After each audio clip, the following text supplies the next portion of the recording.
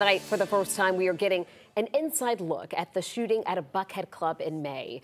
Today, in a preliminary hearing, the courtroom watched security footage from inside the Elleven45 lounge, including the moments prosecutors say the shooting happened, leaving 2 people dead and 4 more injured. 11 Alive's Molly Oak has more from the next steps for this case.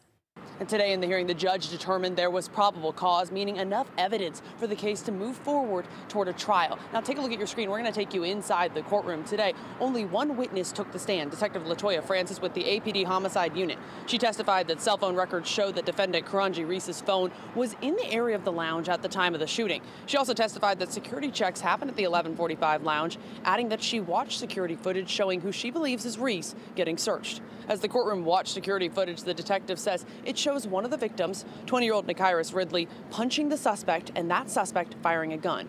However, defense says the charges should be dropped, saying at best, the state placed the defendant at the club but never showed him committing any crimes. Meanwhile, we spoke with the other victim, Mari Creighton's family, outside the courtroom. Today, I'm happy that it was probable cause. I don't want him or anyone else involved to ever see the day of light because my daughter won't. And it still won't bring her back. I'll still feel the same grief, but I don't want them to enjoy their lives. Meanwhile, Reese's family says he's innocent and says police need to find the real shooter. Reporting in Atlanta, Molly Oak, 11 Alive News.